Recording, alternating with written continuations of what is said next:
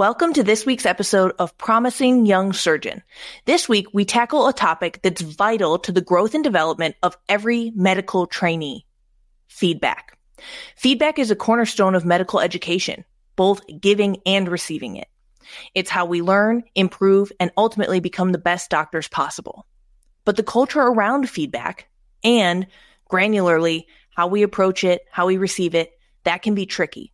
Whether it's unclear expectations, lack of constructive criticism, lack of any feedback at all, or excess of non-specific negative feedback, the barriers are all very real and can significantly impact the learning process. In today's episode, we'll look critically at the current feedback system for medical trainees at all levels: medical student, resident, and fellow. We'll explore how it's historically been delivered, ways it falls short, and kick around ideas on how to improve it. Feedback is a powerful tool, and when used effectively, can truly help shape the next generation. We have a special guest today, Dr. Paul Tran, who is very passionate about medical education and feedback culture. Allow me to introduce him.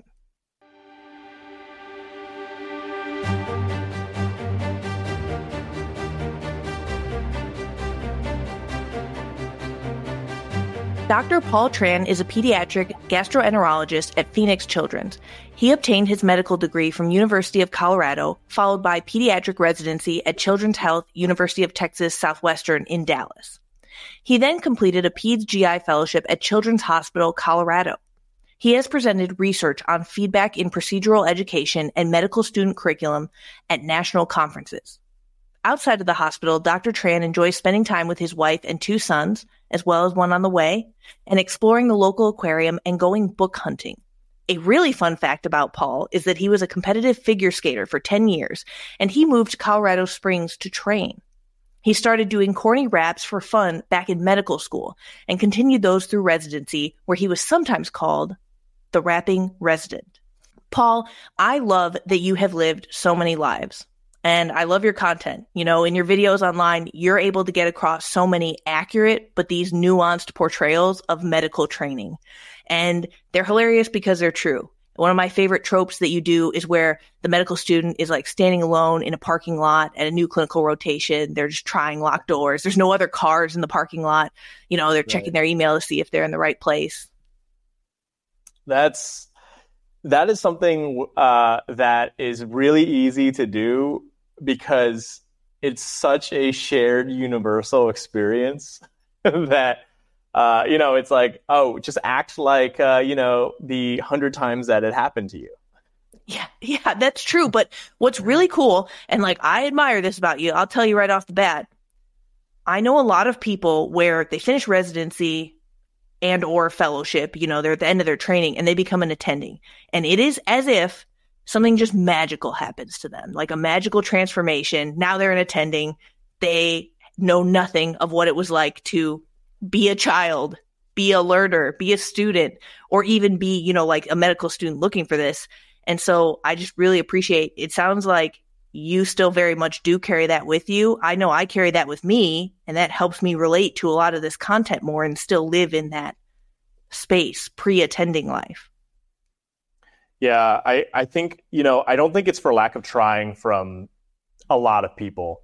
I think it's a system that really beats it out of you. It's the day-to-day, the workload that's just piled on top of you. And before you learn the ability to say no to things, which everyone says is one of the biggest things you have to learn as a new attending, it really is just kind of like, it's not that I don't care. It's just, I don't have time or energy or even the presence of mind to be able to devote. And then it just kind of starts slipping away a little bit. But like for me, I think you alluded to it. I kept promises to myself when I was a med student, as a resident, and then as a fellow, like, I will never be like this. The people who were antagonistic, or the people who really turned me off to medicine and medical education, I was like, I'll never be like that. The people who inspired me, the people who invested in me, I promise I will be like that for someone else. I just hold those promises really, really, really close to my heart. I love that so much. That's a very well articulated, kind of argument for it. And I can identify with that in the sense that I remember being an intern, a junior resident, and when we had issues with like senior residents who were antagonistic or bullying juniors and things like that, part of the rhetoric was, oh, you'll see how hard this job is when you become a chief. Like you think that you're better than this, but you'll also be a monster when you get here, and you'll see, and you'll be, crawling back in a few years. And I was able to keep some promises to myself similarly in the sense that I did not become like that. And I really I made conscious effort not to just parrot out certain words that were used against us, when we were earlier on in training, because unfortunately, and we know from the biosocial theory of behavior, it is tempting. It definitely, especially when we're on autopilot, we can just behave the way that's been modeled for us, especially if it has just been, beating you over the head with it. I'm so appreciative to you for coming on to really talk about feedback culture and just kind of turn this inside out, look at it from multiple angles today, and arm people with maybe a better perspective on how to give and receive feedback. Yeah, thank you for the opportunity, and thanks for inviting me on. It really means a lot to be able to talk about this. And I think people don't know about it. People don't, maybe some people don't care about it. And then I think some people don't hear about it because it's going to the wrong people. It's so giver-centric and not receiver-centric in some areas. So it's exciting to be able to talk about. All right, perfect. Well, to jump in, I would love to hear more about your personal experience as a recipient of feedback throughout your medical training. And I'd love to hear, just a couple pearls or stories from when you were a medical student, a resident, and a fellow, selections from whatever you think really helps illustrate good or bad feedback. Yeah, I think there are several examples that come to mind. One of the things that I've shared a lot on social media is this story of the classic story of you get feedback, not to your face, but well beyond or after your rotation. And it happened on OB, which was a very hot and cold rotation for me. I had some of my most memorable experiences and the best teaching on OB, which I've shared. And then I also had a chief resident who didn't really give me the light of day at all as a student who was new to the surgical environment. I came in, had no idea what get the numbers mean. And my first interaction on day one as a brand new medical student, after very little experience and training in procedure, was told, hi, you can talk to the sub-I, get the numbers. And I sat down and I was like, I don't quite know what that means. And, you're tentative, you're in a new environment. Was I supposed to know that? Was that something that was in orientation that I missed? Talking to this fourth year med student who's doing an away rotation, who's supposed to be on my side, right? They're a fellow medical student and they look at me and say, just get the numbers. And it's just, I'm like, this culture, right? She was echoing the chief resident, and this chief eventually gave me feedback at the end of my rotation, never to my face, that one day that week when I was in the OR and the entire team was humming and singing and I'm trying to not be extra. I'm trying to keep a low profile, but then everyone's doing it. So jumping in with everyone else, well, that apparently made me seem uninterested in the procedure that was going on. This was 6 weeks later, and I just wish that had come in person. I just wish, kindly, the kindest way would have been, hey, I want to give you a complete heads up. It's really easy to jump into the team culture, and we feel like you're a part of the team. Just want to caution you. Some people might think, hey, this is a chance for you to really dive into the medicine, the surgery, the anatomy. This is your time with the attending to really show that you know what's going on or be interested. So don't waste that opportunity. Something like that. Anything. Or even telling me in person, like, hey, just don't do that anymore. Like, we don't want med it bothered me. Yeah, it bothered me. Like, your singing sucks. Like, whatever it is, tell me in person. I got it on eval later on. And I really love that. Yeah.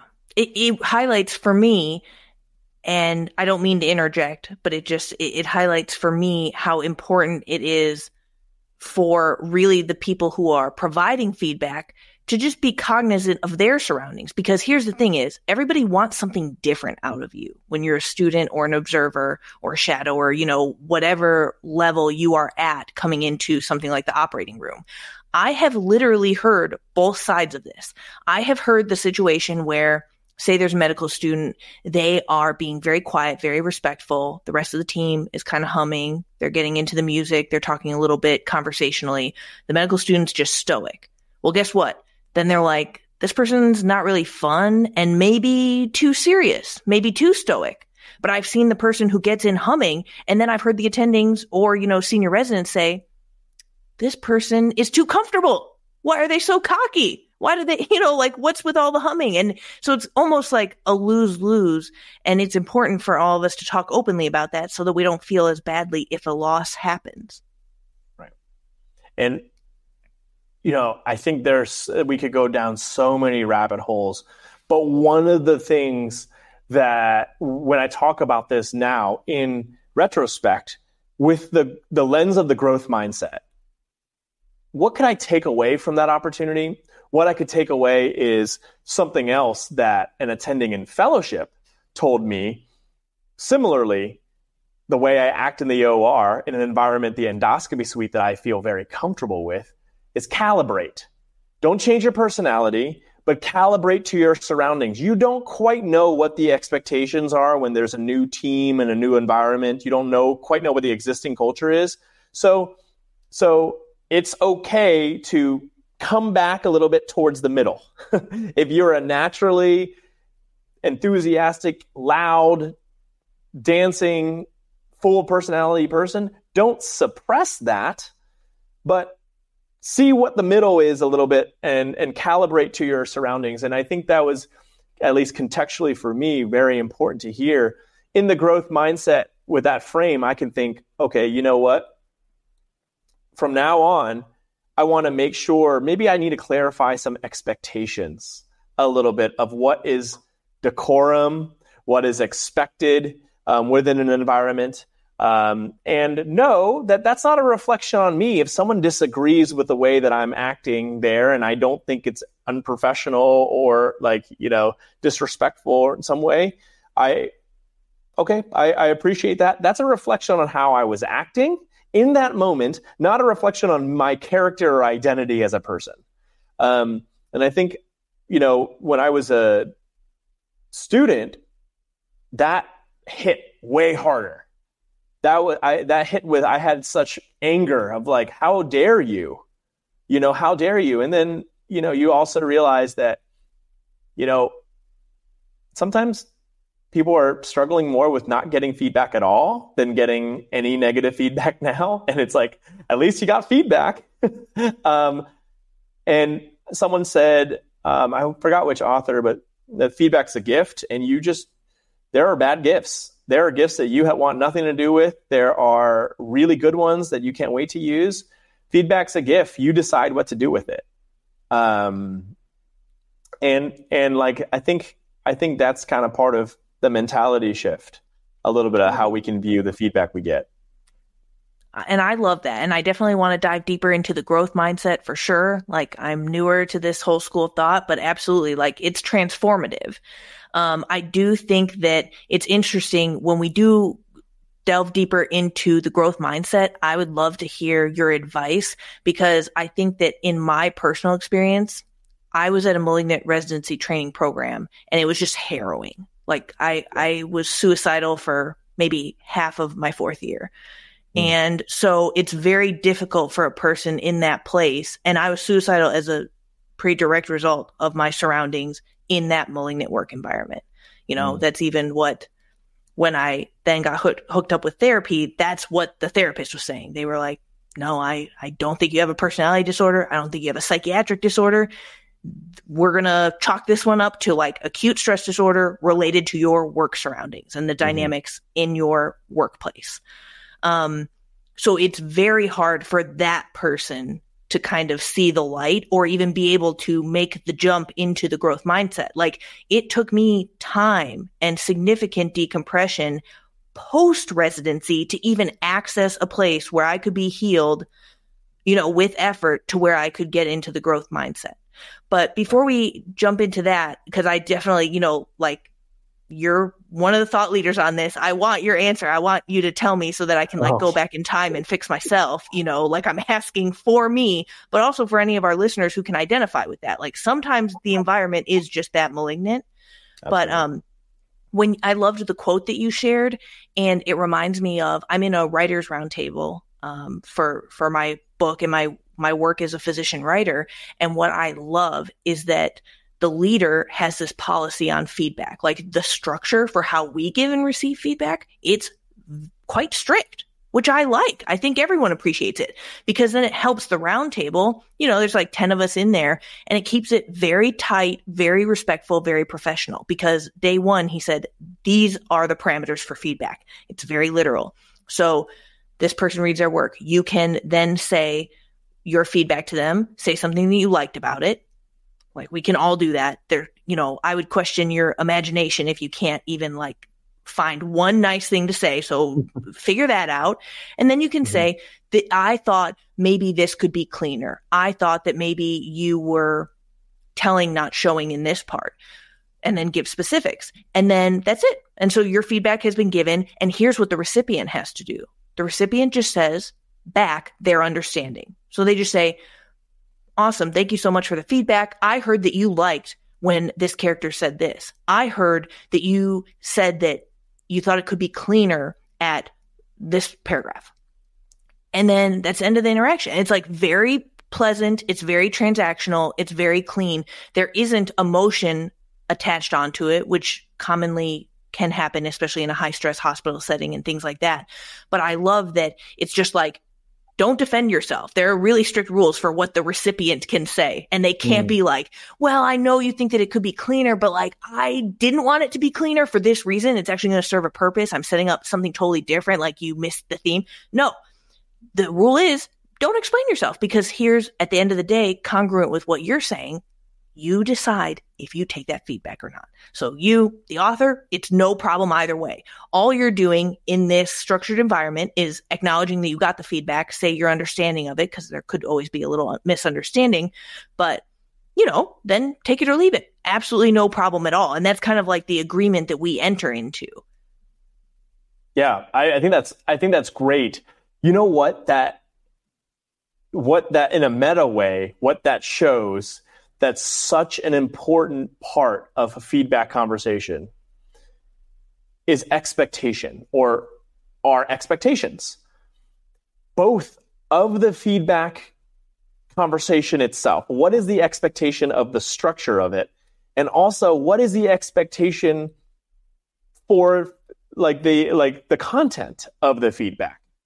I think I gave a grand rounds presentation on feedback, kind of a scoping overview, and one of the comments, because I talked about goal setting, one of the comments from the residents that I just really appreciated, and I was like, I need to implement this immediately, was it's really hard to set goals. And I said goals are really what you need to give relevant, specific feedback.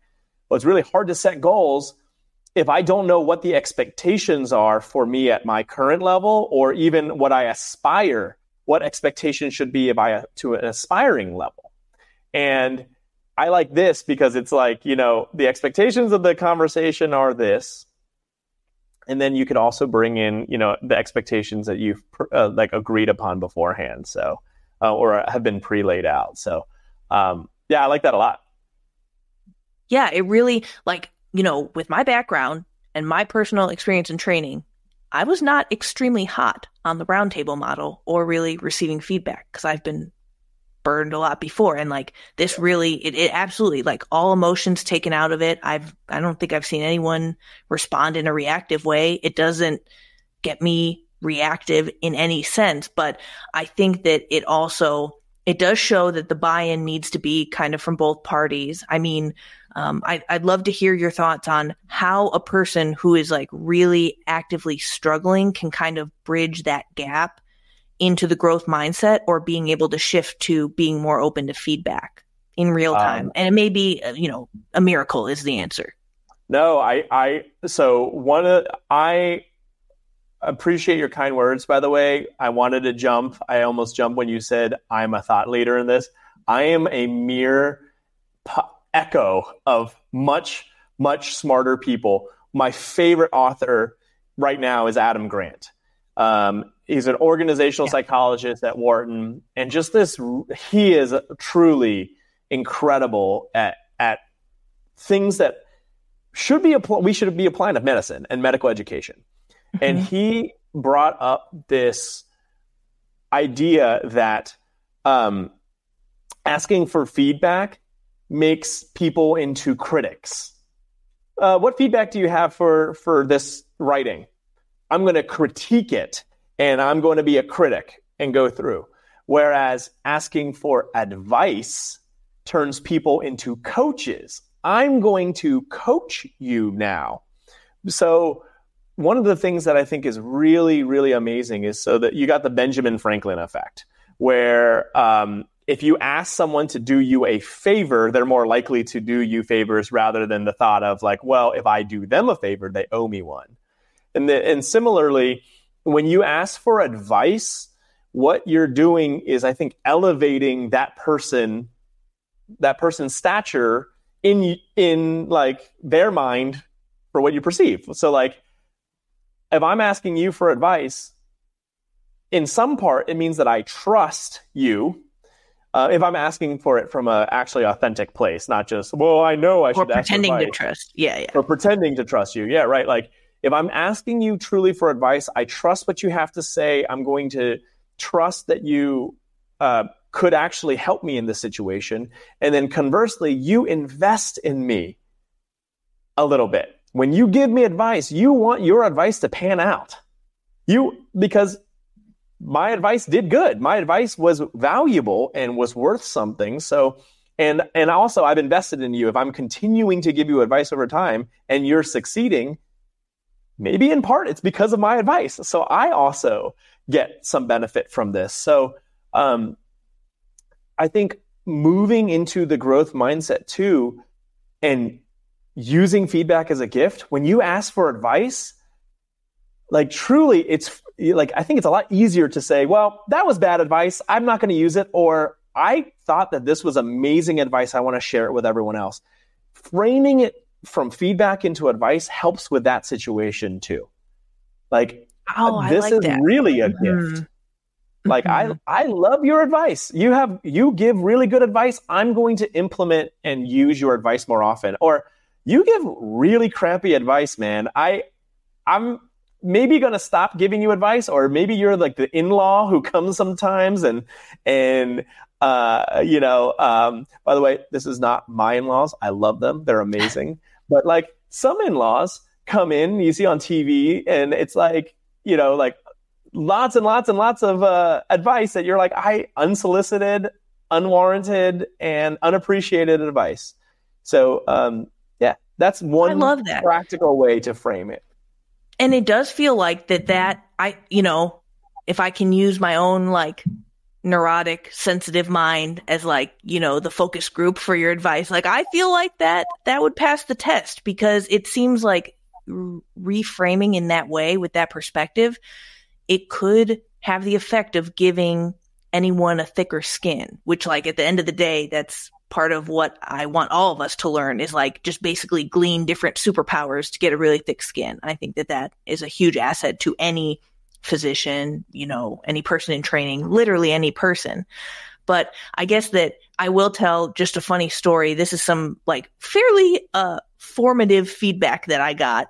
I guess I haven't been able to make a ton of sense one way or another out of it, but like it's a good thought experiment. When I was a third-year medical student, I already knew I was applying in ENT, and now, time was flying, so I needed to just try to get ahead of the curve with mock interviews. My mentor, very kindly, this was a research mentor of multiple years, he set me up with the chair of the department for a mock interview at that institution. So this was like a big deal. I was an M3. I was kind of a gunner back then. I was like very hype. I was like, I got to get all my ducks in a row, had my CV, had like my pitch of myself. And I was very excited about this. Day finally comes, I walk into his office and he gestures at the table. We sit at the table together. And I was like, thank you so much for taking the time. Wonderful to meet you. Really appreciate this. And he was like, yeah, so go ahead, start. And I said, hi, well, my name is Frances Mei Harden. I'm born and raised in Chicago. I went to a boarding high school. And he literally is like, I'm going to stop you there. And I was like, oh. And I was sitting there and I was like, oh yeah, what's up? And he said, the content of what you're saying is fine. It's whatever. But your voice, you have this low glottic voice that is impossible to listen to. And I don't know how you can fix that, but I recommend that you try before you go on the interview circuit. I said, totally understand. Thank you so much. And that was the end of the interaction. I left the office and like cried the entire walk home. Wow.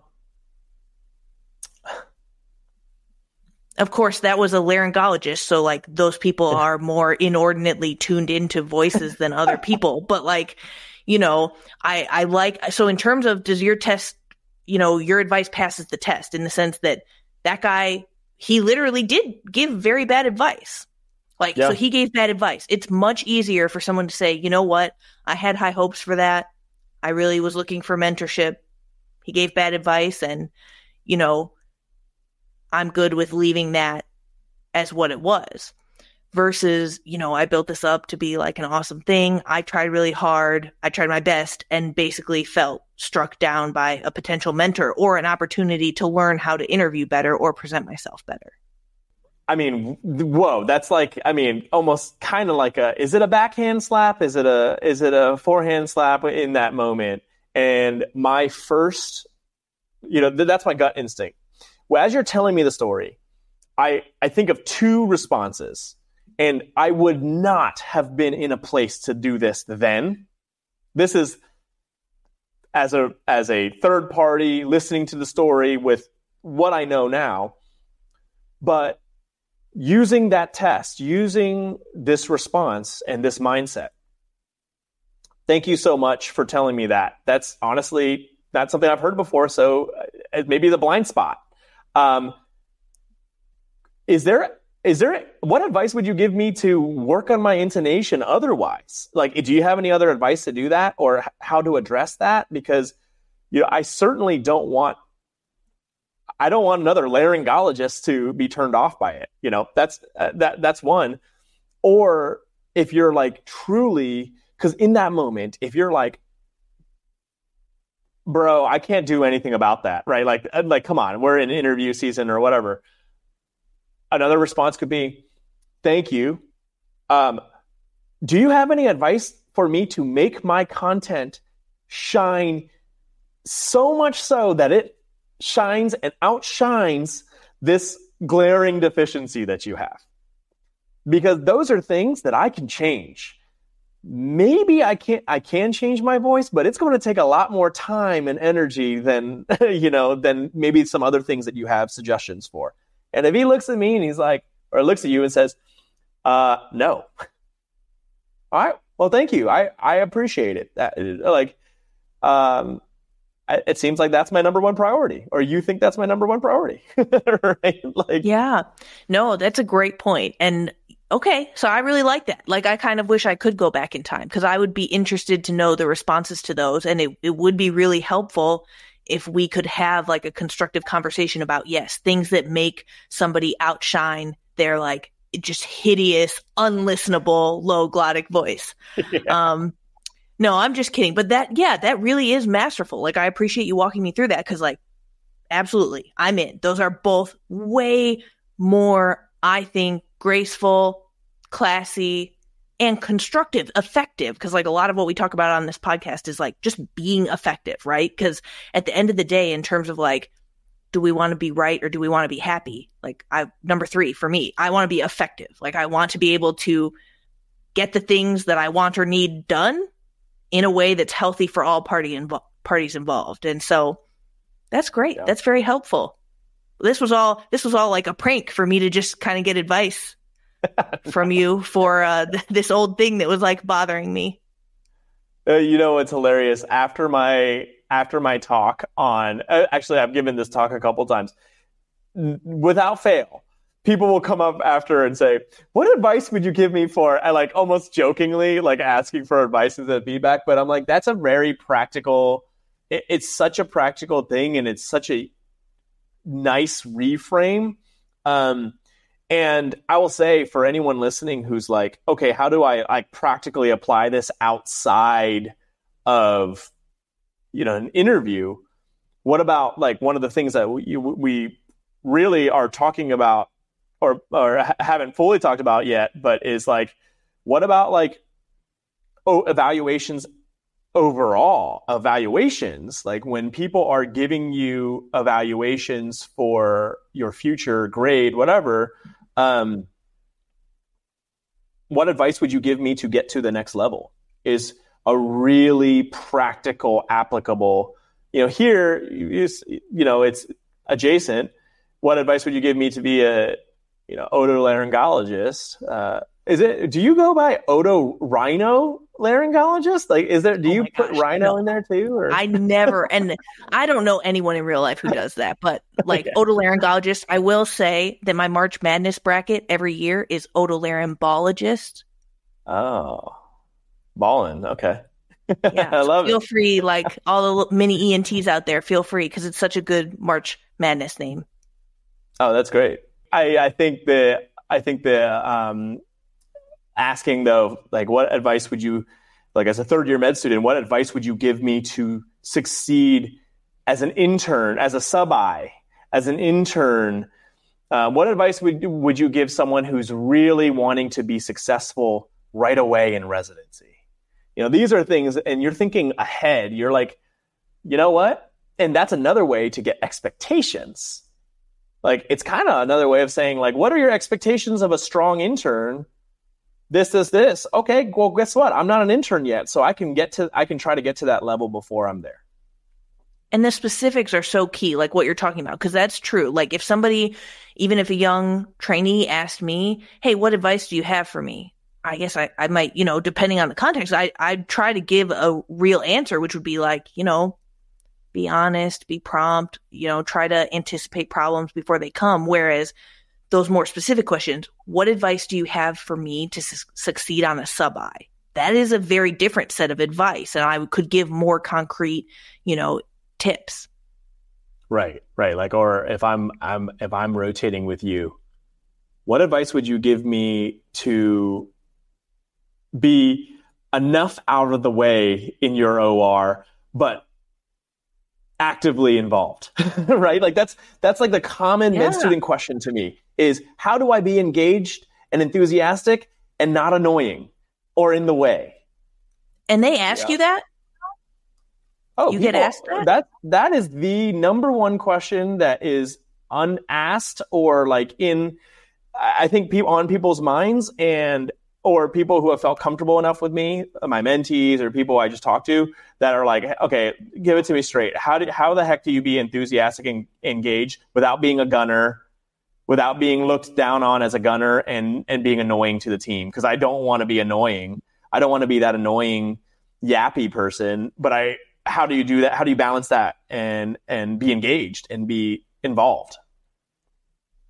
Yeah, I love that. One, I totally agree about it being an unspoken question, but it's definitely a testament to you as a clinical instructor that people would feel comfortable enough to ask that to you. Because agreed, I think that's like the $1 million question that everyone's trying to suss out and, they would pay a lot of money to figure out via underground channels if they could. But I really like this idea that someone could just say it. I mean, of course, even I have shadowers in my OR and things like that.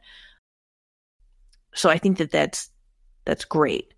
One question that I have, and you do talk about this on your page, but shifting to how you give feedback and how you combat things like what happened to you on the OB rotation in terms of like, what is timely feedback? Obviously, you're really busy attending. And so like, how do you make time for it? What does timely mean to you? And what does that process look like for your fellows? So I'll walk you through what happened today. Part of what made me run a little late, or before then, but I was doing an endoscopic procedure with a fellow. And what I do routinely is I lay the expectation out beforehand. Hey, I'm going to hold you to a high standard.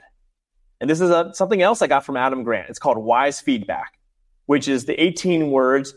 I am giving you this feedback or these comments because I have high expectations, but I'm confident you will meet them. Like, that's crazy. You're building people up. I have high expectations of you, but I know it's because you can be great. And then you help them be great. So I set that expectation beforehand. Hey, do you want to be a great endoscopist when you finish GI fellowship? Heck yeah, I do. Are you sure? Yes. Do you want the feedback and the coaching to get great? Yes, I want to be great. And hearing good job is not going to get me there. Great. We are aligned. That's our goal. Well, the expectation is this. When I see something, I'm going to call it out. But then we're going to talk through the reasons why I'm saying what I'm saying. And then you filter it. If you think it's something that's like anecdotal and it's my experience and you don't feel like that's replicated by other people, it doesn't work for you, great. If you feel like that you have a good reason why not to do it, okay. Like, every attending has different like styles, art of medicine, right? Like, and something trainees say all the time is I go into an OR, endoscopy suite, whatever, 20 different attendings will tell me 20 different things, and who do I listen to? And those are called credibility judgments. You judge based on the feedback you get how credible a giver is. But I take all this stuff, and to make it practical for me as a giver, I kind of have the discussion beforehand. It's longitudinal with my fellows, and they know that I'm going to be harder now, and I've tried to be even harder because I'm like, you're about to enter independent practice, and I can help you get better before because I don't have that much more time with you. So I'm going to call it out. And during the procedure, hey, I'm seeing you use your right hand a lot. And we talked about how it's better to not use your right hand, whatever. I call it out. Say there, if there's a point where there is a true, like, egregious, like, oh, that's timeout. And I actually stole this from surgical education literature. Timeout, pause, freeze. And then I say, look at your hands, or look where you're going, or whatever, instead of cognitive load, instead of being like, hey, you got to do this, like, make them panic. And then they're trying to like look at the screen, look at the patient at the same time as they're looking at their hand, whatever. Pause, timeout, remove that cognitive load. Say all of that. That's in the moment. And I keep it really brief.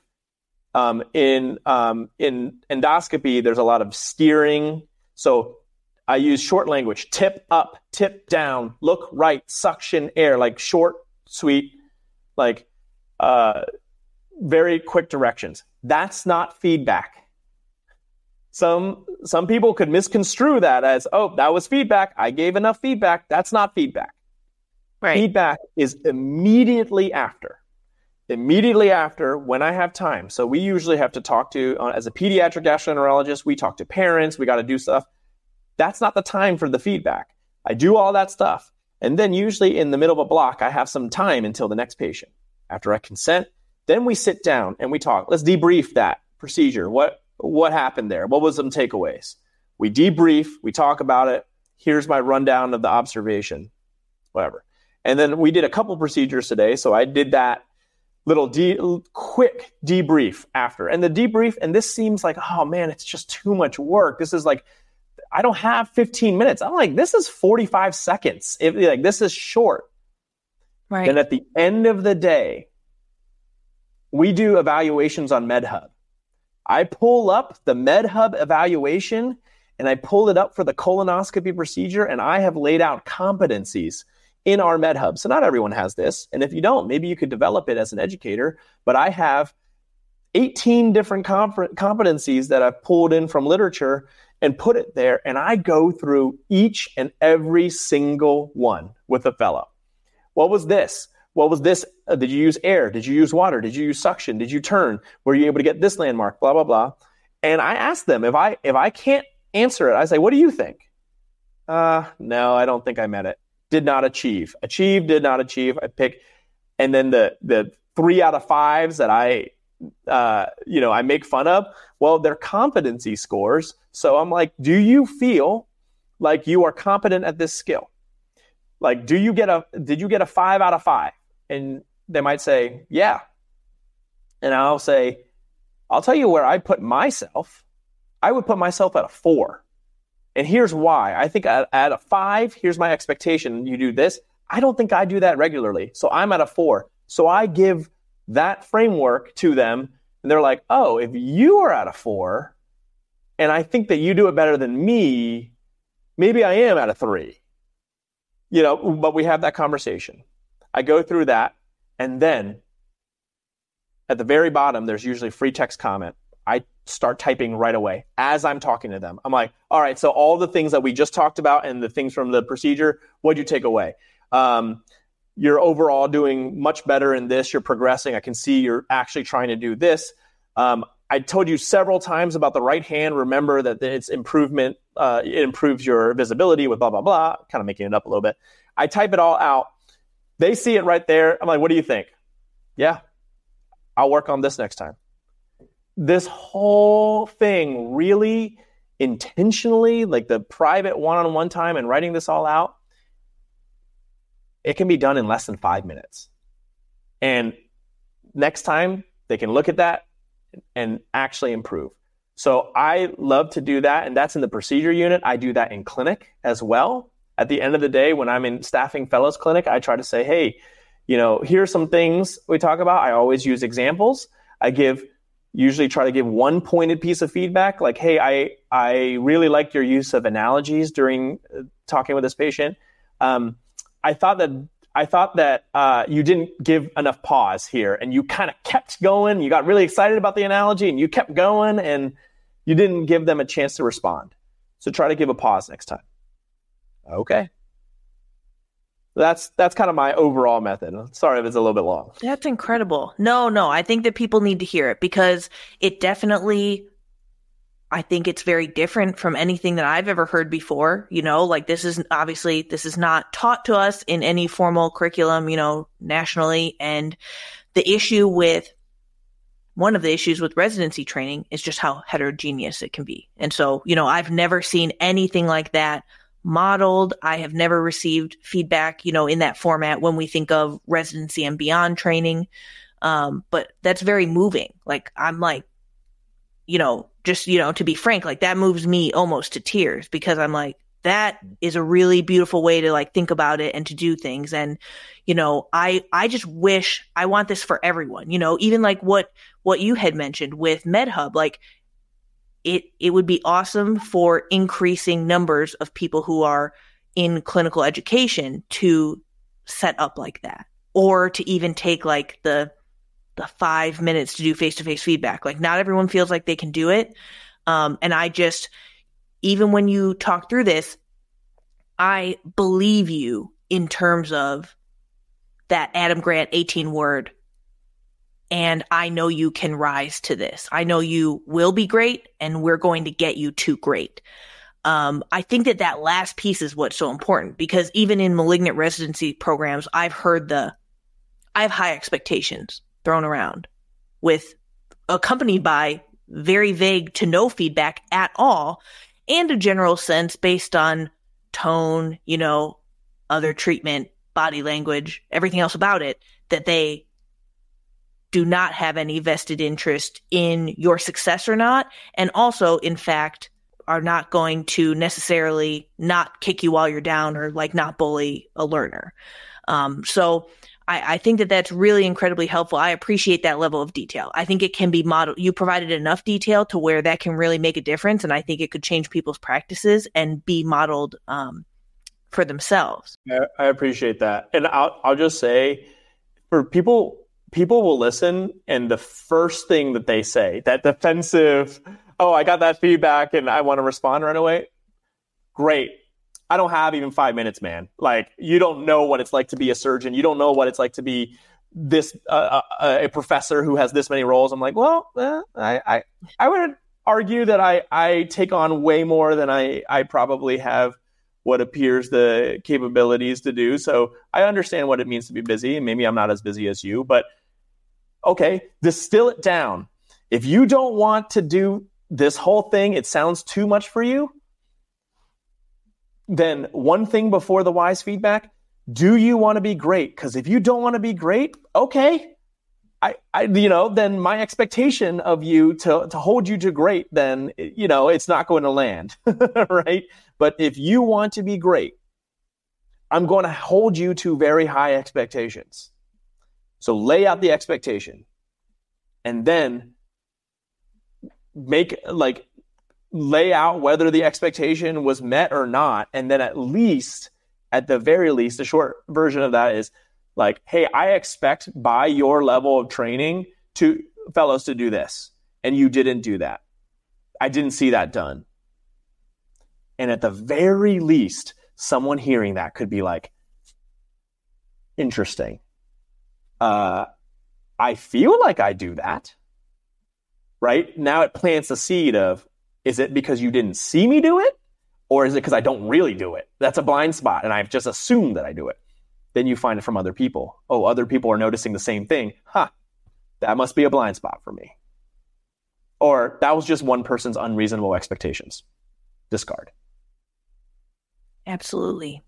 I think that the other thing that I would just emphasize when I hear your walkthrough is that, it is conceivable that on one of those metrics on MedHub that you would grade yourself as a 4 out of 5. Just taking an honest look at yourself as a proceduralist, in your practice. And that is extremely helpful because, again, speaking from various things I've seen that aren't very effective, don't really work, right? Is if the person giving feedback acts or approaches this conversation from a place of, I've always been a 5 out of 5. I stay a 5 out of 5, even on a bad day. 5 out of 5. On a good day, 7 out of 5. Again, I'm a surgeon, and that's a little bit of the culture that I was brought up in. That makes it difficult to kind of enter this good faith two-way street in terms of giving and receiving feedback. Like when you talk about the giver, the recipient gets to decide how credible or not the giver is. And one way to automatically discredit yourself is to be a 7 out of 5 on a good day and a 5 out of 5 on a bad day. And then and then they're like, you're a 2, you're a worm. Yeah. I think what I heard and what's said in the literature a lot about coaching, which is there's a lot in the surgical education literature, but in medical education, we're trying to take it from other fields. Coaches, the best coaches, help their learner see their own blind spots. That's what a coach does. A coach really is different from a teacher in that if I am coaching you, I see a blind spot or a potential blind spot. I am just helping you recognize your own blind spot. So one of the things that you said in my bio, I was a figure skater. Over and over, figure skaters, when I was skating, my elbow would be out in a jump and I wouldn't be able to land it. And my dad, who wasn't my coach, doesn't know anything about figure skating, was just like, hey, your elbow's out. I think that's wrong. And I couldn't hear it until he showed me video, and then it clicked. Oh, my elbow's out. I should tuck it in. When I tucked it in, I was landing jumps more. I then, with his coaching, was able to see my own blind spot. So coaches help learners see their blind spots. It doesn't, until I reflected though, and said, oh, that's a blind spot, it doesn't land. So you need reflection too. And what's the best way to help someone with a skill? You model that yourself. So if someone's struggling with reflection on their own, maybe you can model reflection. Hey, I know that this is an area that I need to work on. So I'm going to just open up with that and be honest with that. Here's something that I see for you. And then you ask for feedback in turn, you ask for advice in turn. So I think there's so many strings we could pull on in the whole conversation. Totally. Well, and of course, I don't want to keep you forever, although I really love this and I've learned so much. I do want to close today with a question that we end every episode with, which is, do you believe in karma? Do I believe in karma? Yeah, in some extent, I think in the extent of kindness and encouragement, it's not that it comes around. I think it's just contagious. It's the same kindness, encouragement. It's just growing and expanding. So in that sense, that's the first thing I think about. When we promote cultures of kindness and encouragement, it really adds to a global and growing bank of it in whatever your milieu is. So that might not be what you're asking about, but that's my first thought. No, absolutely. No, it's totally open-ended, up for interpretation. And I definitely think that everything that you have taught us about and talked about today, it definitely is you're walking the walk with that. So sincerely, it's been so wonderful to chat with you and kick around these ideas. Certainly, I'm hopeful that feedback culture and medical training will continue to evolve with conscious effort towards improvement. Where can our listeners find and connect with you online? I would say some stuff in the works, but right now, mostly social media. By my elementary school, which is my punny name, and hopefully we can continue to entertain and encourage people with just the things that we're doing. I think what you're doing is just amazing. Thank you so much.